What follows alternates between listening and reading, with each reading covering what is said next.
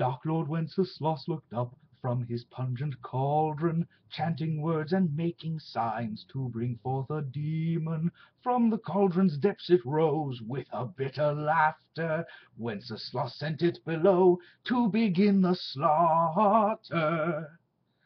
Down the crags, across the plains, flew the pair most dreadful, landing in the town of Thane with an intent baleful. From the mage a gout of flame, from the beast a bellow, as it rent the men in twain, spilling blood upon snow.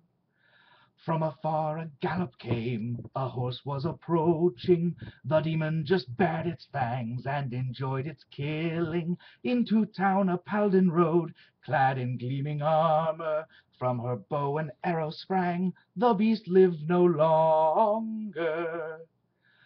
Bemoaning his demon's fall, wept the mighty wizard. To his dark gods he did call, conjuring a blizzard.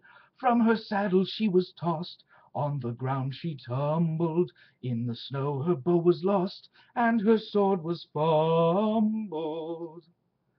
Struggling to her feet she stood, blinded by the harsh storm. Grabbing for a club of wood, she ran at his dark form. With a swing she bashed the mage, smashing into his brain, ending then the storm's cold rage, to the joy of all Thane.